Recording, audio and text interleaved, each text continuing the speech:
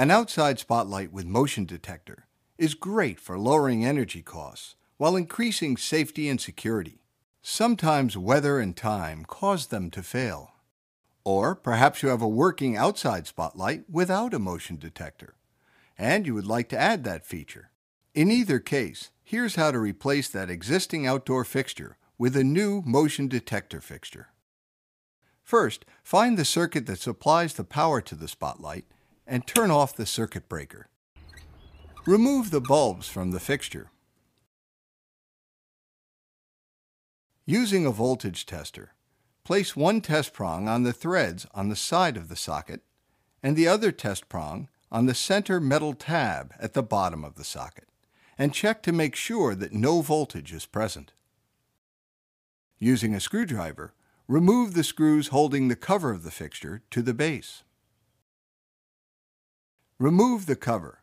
Inside you'll find the electrical wires connecting the light to the house electrical supply. Turning the two wire nut caps counterclockwise, carefully remove the two nuts from the wires. If there's electrical tape wrapped around the caps, you'll have to remove the tape first. Be careful not to touch the bare wires until you test them. With the wire nuts removed, use a voltage tester to again check to make sure that the circuit is dead. When you're sure that no voltage is present, disconnect all the wires and remove the old fixture.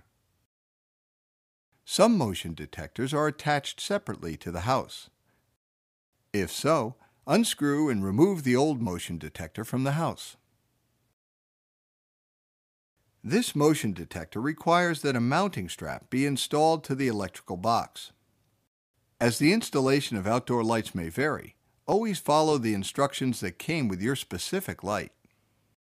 It's very important that you hang the watertight gasket over the supply wires coming from the house before you attach the wires to the light fixture.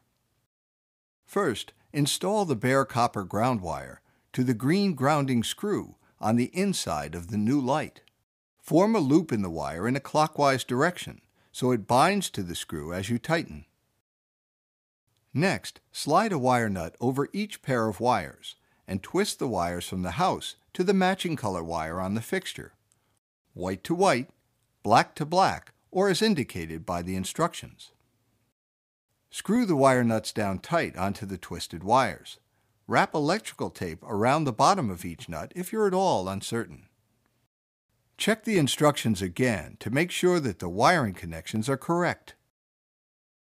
Carefully line up the watertight gasket to form a tight seal between the fixture and the electrical box, and then attach the cover to the base with the supplied screws. Screw the spotlights into the sockets. Focus the spotlights to cover the area you wish to light. The angle of the fixture is adjusted with a screw. Loosen it to change the angle. Tighten it to lock the spotlight in place. You can usually tighten the lock nuts with your fingers, but sometimes tapping on them with a screwdriver and a hammer can tighten them further if they slip. Note that there are also small lock nuts on the threads of the fixtures to help lock the sockets precisely into position. Referring to the instructions, set the motion sensor sensitivity and delay time. The sensitivity and the delay time controls are usually found on the base of the motion detector. The motion sensor should be pointed at the area of the yard you want to cover. Turn the spotlight circuit breaker back on. You may have to adjust the setting on the motion detector until the sensitivity and delay are just right. Once set, your new motion detecting spotlight is ready to go.